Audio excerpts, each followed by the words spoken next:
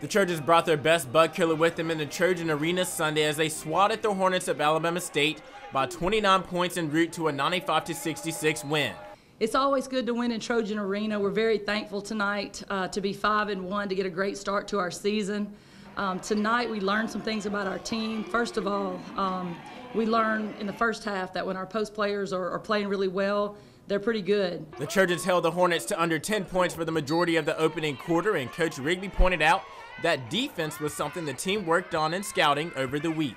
Coach Neil Harrell had the scout this week. He did a great job, and he changed some things up on our defense. Usually we're pressuring the ball really hard. This time we backed off from pressuring the ball, but we got up and denied the passing lanes, which was a problem for them because their offense depends on ball reversal and getting the ball out to the wings. Just when it seemed like the Trojans were falling into a bit of a lull, a 5'3" firecracker popped off and strung some shots together to get the Trojans back in rhythm. She runs our scout report. Whatever our scout report is, she's doing it to a T, and she can kind of be silent for a while, and with her size, people forget about her, and that's when she finds a rhythm shooting, and she did. I think she hit back-to-back threes. She gets lost in just carrying out the intangibles of the game, and then all of a sudden when we need her, she can hit some threes. And coming out of halftime, the Trojans hit a bit of a drought, but Coach Rigby attributed that to the swarm of the Hornets' defense making adjustments, and she knows, well, that's just a part of it. Second half, Alabama State made a very good adjustment. They went to a zone defense, and that complicated things a little bit for a minute, so we got to get over that bump.